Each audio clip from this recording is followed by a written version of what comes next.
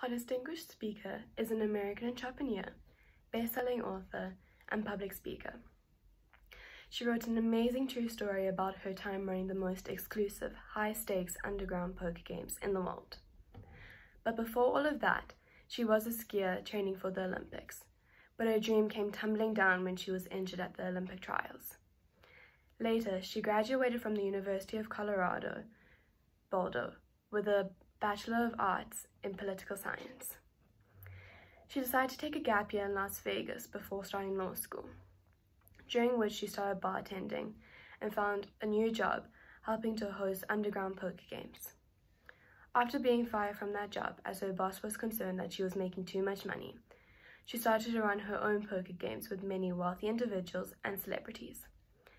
A few celebrities have been suspected, but one that is highly suggested is Tobey Maguire, named in her book as Player X.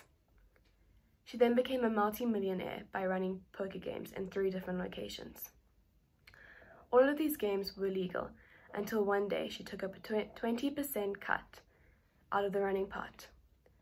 She was caught and charged with operating illegal poker games. She then pled guilty and started mentally preparing herself for a life in jail. The judge, however, decided to give her a lesser sentence of 1 year probation and 200 hours of community service.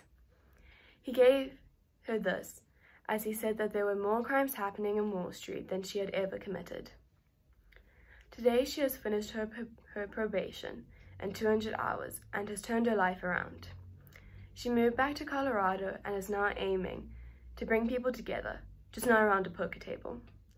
Today she'll be talking about overcoming setbacks and how to stay positive during tough times. Please welcome Molly Bloom.